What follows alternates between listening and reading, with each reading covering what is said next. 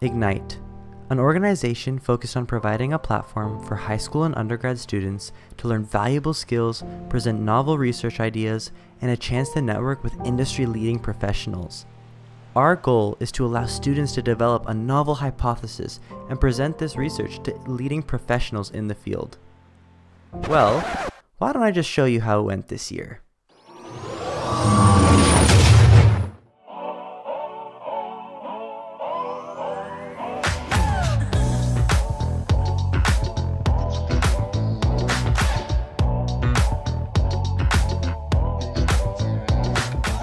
Every 3 seconds, someone in the world develops dementia. Duchenne muscular dystrophy, or DMD. Over 150 million others suffers from osteoarthritis. Patients with diabetes. Duchenne muscular dystrophy. The COVID-19 pandemic. Achilles tendon tissue damage. La sclérose latérale amyotrophique. LRB1 expressed in astrocytes, which are cells responsible for neuronal health. A promising treatment, therefore, involves increasing utrophin in cells to completely replace dystrophin.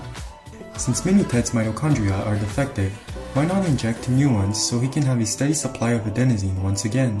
By increasing the expression of the platelet-derived growth factor gene, which would stimulate an increase in collagen. The IgNITE medical case competition provided a wonderful opportunity for me to be creative and think like a scientist, even as a high school student. Hello and welcome everybody to the first IgNITE workshop. Hi, I am Duncan Stewart, a cardiologist and a scientist at the Ottawa Hospital Research Institute. Try and keep doing stuff you like in school, and like if you're in high school, there's no one path to get into medicine. You know what I mean?